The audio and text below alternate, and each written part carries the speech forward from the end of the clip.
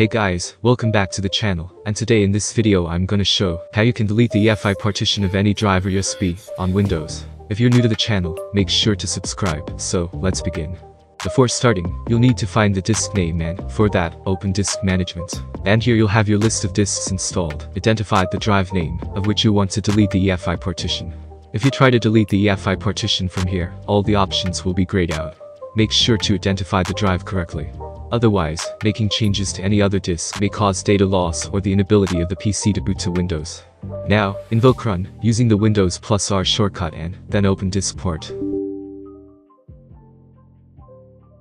Now, type list disk and press enter key to get the list of disks installed. And now, identify the disk on which you want to make changes. For me, it's disk 1.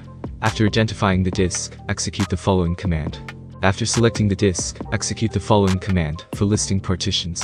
And now, identify your EFI partition, like the EFI partition that I want to delete from my drive was the first partition of the drive.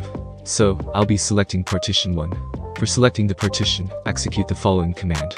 And after selecting the partition, execute the following command.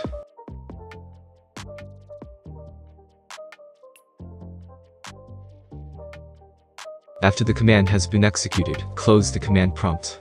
And now, open Disk Management, and finally, you'll be able to delete the EFI partition.